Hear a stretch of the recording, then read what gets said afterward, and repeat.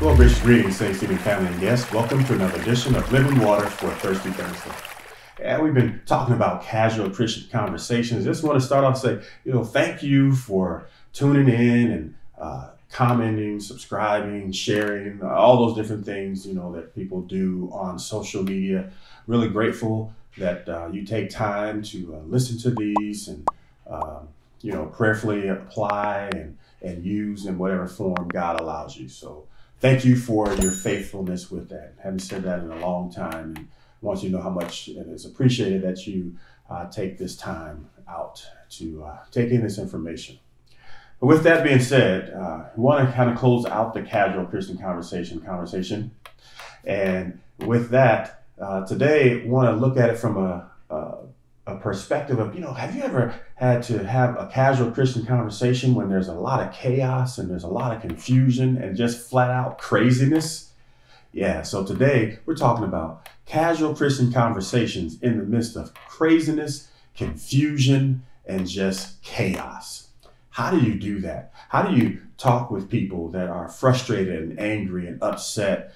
You're trying to have a casual Christian conversation when they're hung up on the abortion issues or immigration issues or sexism issues or racism issues or things going on with the mass shootings that are happening all around us, or homelessness that we can't seem to resolve, mental health crisis that's all around us, social injustices that we continue to fight through. And we say, but let's have a casual Christian conversation in the midst of the chaos, the confusion, the calamity, the issues. Yeah, that's not easy to do. And so in us just kind of talking through this today, what kind of hit me, I showed you a book a couple weeks ago, and it was called Contagious. And it just hit me as I was reading it, that when you think back to the pandemic, and during that pandemic, we were doing all that we could all over the world to make sure that we didn't pass the virus, if we had it, to someone else. We didn't want to be contagious. We were wearing masks and cleaning things and social distancing, which I think they should have called physical distancing, but nonetheless, that's neither here nor there. But having space from one another, all of these things to make sure that we didn't pass on this said virus. Well, I started thinking about that with being contagious Christians. And I wondered, man, is it that people in our society, because of abortion issues, immigration issues, and because of sexism, racism, and mass shootings and homelessness and just the mental health issues and social injustices, is that what is causing people to look at Christianity and they put on a mask? They keep their social distance, their physical distance. They don't want to hear what we have to say because they don't want to be infected by what we have because they're so upset or just so disenchanted with life. I'm like, okay, yeah, that could be true. No question about it. And that's why it's hard for us to even give a casual Christian conversation. And then another side of the coin presented itself, and it was simply, well, or is it that Christians really aren't infected with Christianity?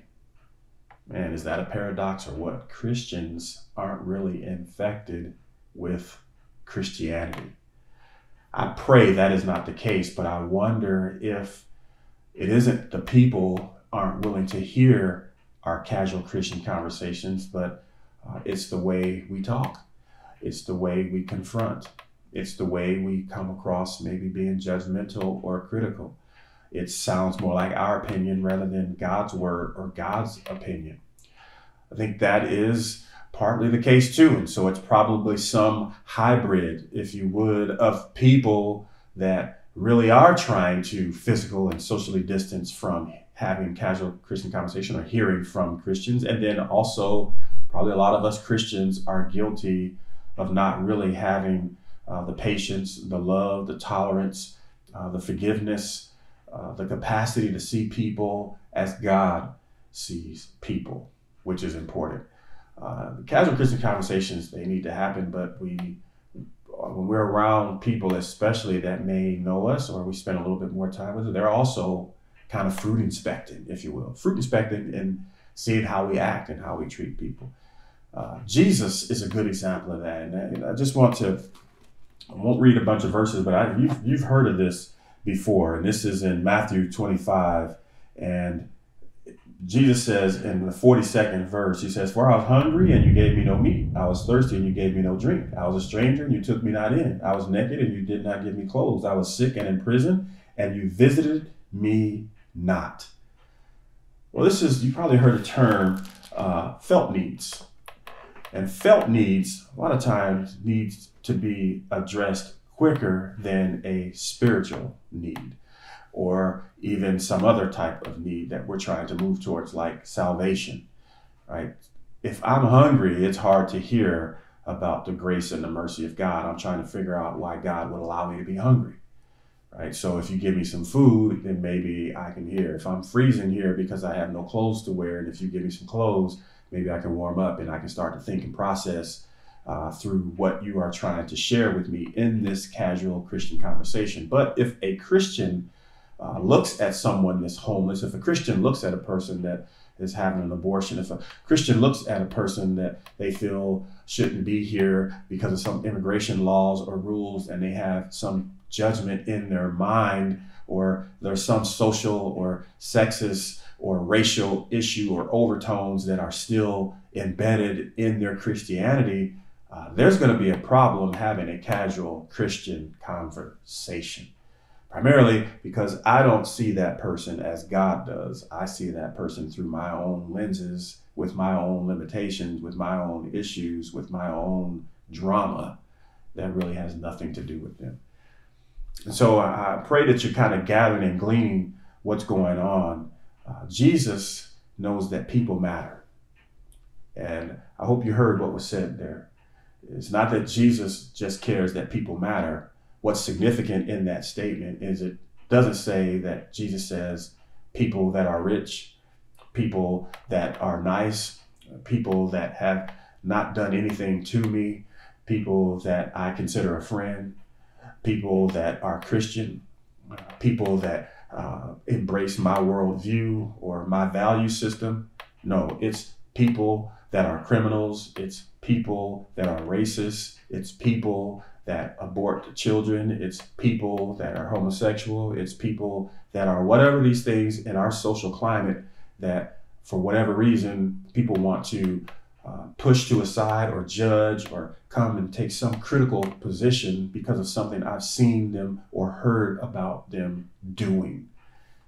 Man, that's not God. And so when we come from a place like that, isn't it difficult to have a casual Christian conversation?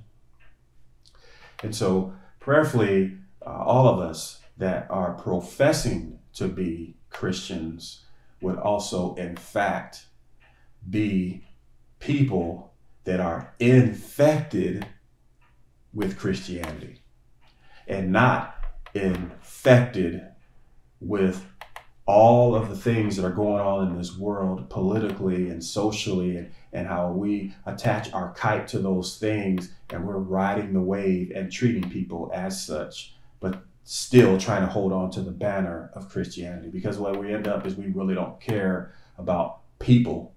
We care about some people. We care about people under certain circumstances and certain situations. And that makes it difficult to have a casual Christian conversation. So what do you say to a person that is stressed out, frustrated, all messed up over all of these issues?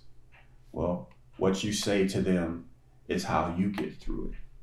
Because if you're really infected by your Christianity, then God has given you grace. God has given you mercy. God has given you tolerance. God has given you peace. God has given you joy. And all of those things are still going on. And so when you have a casual Christian conversation, you don't have to solve all the world's issues. You just simply say, this is what God has given me. Now, if you're here and you're viewing this and you say, yeah, but God hasn't given me that peace. God hasn't given me that grace. God hasn't given me that comfort in the midst of this. And that's the prayer you need to pray. Those are the scriptures you need to pursue and walk and be in God's presence so that you're also infected by your Christianity, which will then move how you are effected and affected. Well, prayerfully, this time in Casual Christian Conversation has served you well. Looking forward to what we're going to bring to you next.